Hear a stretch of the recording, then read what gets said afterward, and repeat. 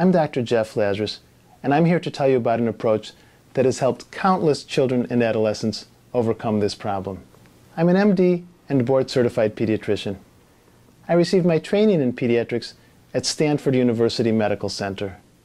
I was given the opportunity to write the chapter on keeping the bed dry for the most recent pediatric hypnosis textbook, and I've had the privilege of teaching the workshops on this subject at the last few meetings of the International Society of Hypnosis, where I taught clinicians from around the world how to help their patients attain dry nights.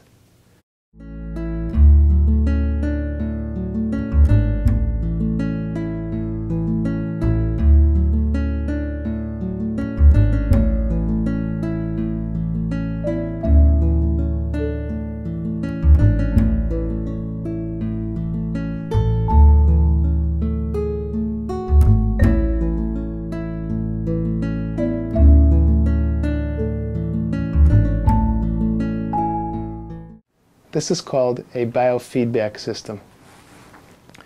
The bladder sends a signal to the brain, and it tells the brain, brain, and the brain says yes, and the bladder says, brain, it's time to go to the bathroom.